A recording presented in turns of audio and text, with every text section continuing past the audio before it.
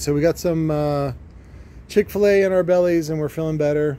And we got the shipment in from Battery Hookup and we're enjoying this. This is, the Russian is still here. Dennis, he was asking about what's the upper limit on these as far as the voltage goes.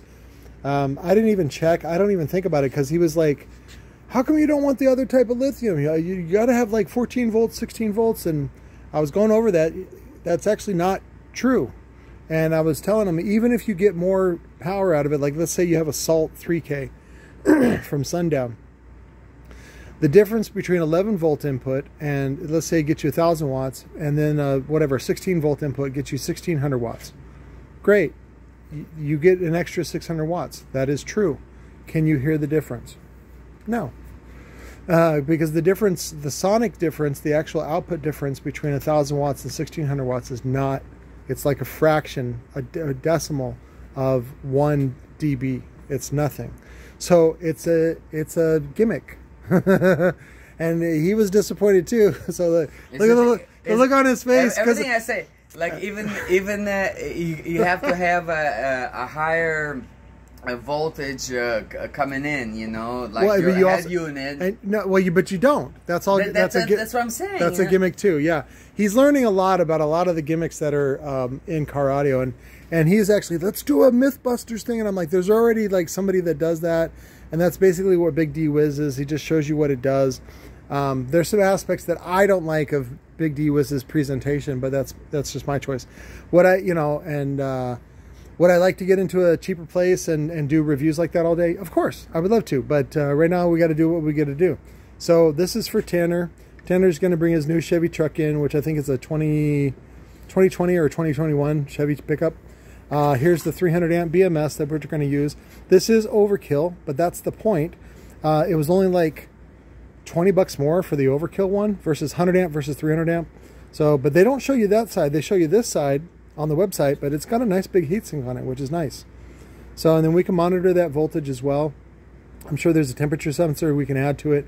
And then I think this also uses their little CPU thing. I forget, there's an outboard computer you can have, and then it has a Bluetooth interface with a phone and an app and all that kind of stuff. Again, that's just battery hookup. Again, a lot of that stuff is probably off the shelf. They just know what vendors to put together. And that's why I keep going back to them. They sell some great stuff. Now, I did get some experimental stuff with the extra money. Instead of putting the profit in the pocket, I went ahead and bought a set of 4 of these. These are only like 60, 70 bucks for a set of 4 of these. And these are, I think, 65 amp hour. Is that right? I don't know. I'll have to look on the website. But it's an affordable alternative to this. So what I don't know, and I want to talk to Mr. DeMuth over at Prodigy Audio, who makes big batteries for a living, big lithium batteries for a living. Well, actually, his spare time. He works for the power company, basically. Makes machine parts for them for his living. But these look pretty beefy to me. So I don't know if we're going to need compression stuff to keep them compressed or whatever, because I think they swell if you don't do that or something like that. I got to find out what it is. This one just looks like an acrylic case. It's pretty sturdy, but you know, you really don't have to do much more than this. You don't have to do like metal or anything like that.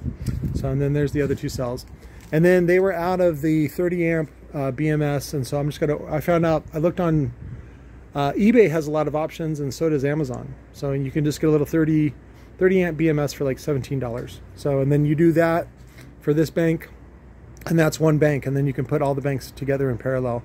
They charge and discharge and all that kind of stuff.